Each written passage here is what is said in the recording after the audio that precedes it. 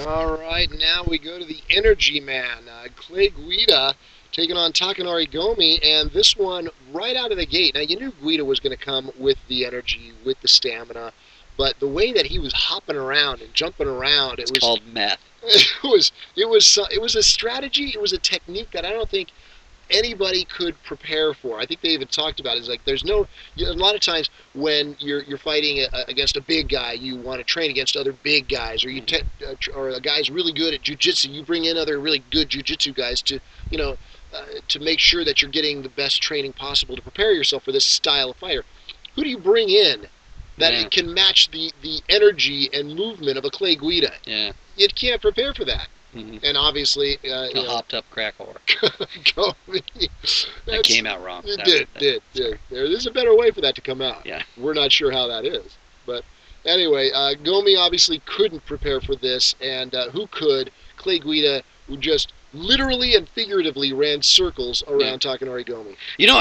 Outstanding performance by him, and I mean, what a tough opponent. I think. I mean, this is. Again, kudos to the UFC for even putting this fight together. I think that Gomi, he came off a win. He's really getting excited. Stopped his last opponent, coming into this one, and Clay Guida, he is that benchmark. He's a guy that if you can get past this, because a lot of people have, but has been knockdown, drag out decisions. He brings out the best in his opponents if he does lose. This situation, amazing submission. I was so excited to see Clay Guida finish him. I think he got submission of the night. Yes, it did. And I mean, you're right as far as how do you prepare for this, but it's also how do you fight a guy. I mean, it's like, I always go back to the one fight when Mark Hunt was fighting Krokop, and Krokop kicked him in the head. And I mean, he kicked him, and it was in his prime, as hard as he could. And Hunt was like, "What?" Yeah, that's it. And I mean, that's got to just demoralize you when you have given him as big of a shot as you can, and nothing happens. And that's like Clay Guida. He's getting hit, and it wasn't like Takanori Gomi looked bad. It's just, what are you going to do? It's like that freaking gnat that you can't hit.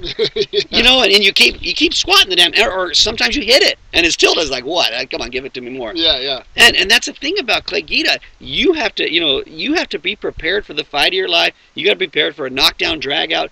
You got to bring it just as fast and as intense as he does. And the problem sometimes with Gomi is he's cool. Kind of like he brings it like Junior Dos Santos is cool. Sometimes Frank Mir comes in way too cool. And I think you can't when you're fighting this guy, because so much of it is also perception if you're going to win a decision against this guy, unless you're going to finish him, and very few people do. Yeah. So kudos to Guida. He made the most of it. I'm glad that guy's in the UFC. I love to watch him fight. This is a huge victory for him. Very exciting for him. On the preliminary card, we also had Jeremy Little Heathen Stevens defeating Marcus Davis via knockout punch third round, and it was knockout. And that was knockout of the night, $60,000 to Jeremy for that one. And that one. And Davis, it looks like I think maybe he's run its course now. Yeah. He's trying it now. He was at welterweight. Now he's at lightweight. He just can't seem to find that recipe for success.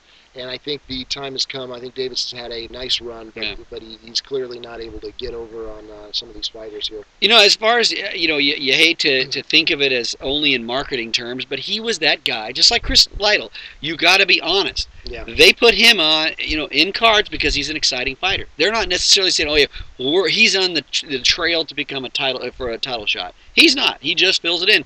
Well, they used to use Marcus Davis as that. He was the guy that can put on exciting fights. Yeah. Hey, let's throw him in there, with whoever, another striker, and this is going to be a knockdown drag-out. And it's not. Remember the Hardy fight? The same thing. Oh, this is going to be great. It wasn't.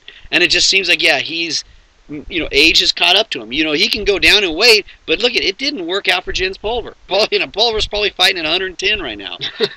Still getting knocked out. You know what I mean? And that's the thing is, once you get to a certain age, or, I hate to say it, but I mean, your ability starts dropping, and in this situation, he just doesn't seem to be the same fighter. Yeah. And it was great to see him, more from just solely a boxer to a true MMA guy, but it just seems like he's not that guy anymore. And this one, I mean, getting knocked out, great fight by Jeremy Stevens.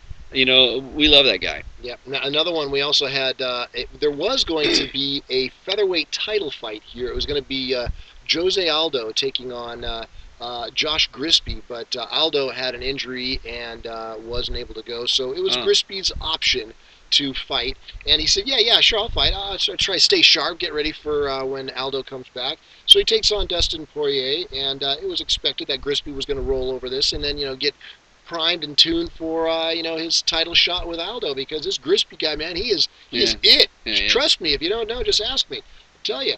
Yeah, he lost to Poirier there, unanimous decision.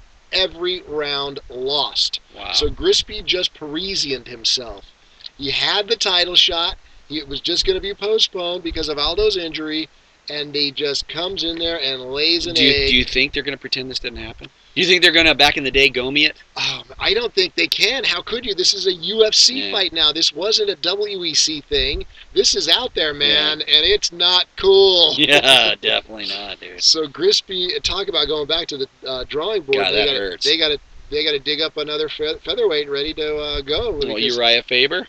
Well, I mean... But I mean, I'm just saying. Yeah, you're right. I mean, it's going to be a 5-round butt kicking. Maybe. But maybe they'll let somebody fight Jose Aldo just to show everyone what a butt kicker he is. Yeah, I don't know. So, all right. So quickly, some of the other fights here. Brad Tavares defeating Phil Baroni, knockout round 1, 4:20 into that one, and that was a funny fight. I'm not funny, but I mean just how quickly it turned. Yeah. And those guys were praising Phil Baroni, because every time Phil comes into a fight, dude, it's like, oh yeah, this is his weight. Okay, 170, now he's great. Okay, now 185, now he's great. Look at him, yeah, he's really pacing himself, and he did look good. But again, you have to preface it all the time with, he looked good for, a minute and a half. Yeah, exactly. Well, and this is, as anticipated, we thought he'd been released before. Now he officially has been released by the UFC from this loss, so that has taken place. Other ones, Diego Nunez defeating Mike Brown. Daniel Roberts defeats Greg Soto. Mike Brown, that's amazing. Yeah, and Jacob Volkman defeating Antonio McKee, split decision.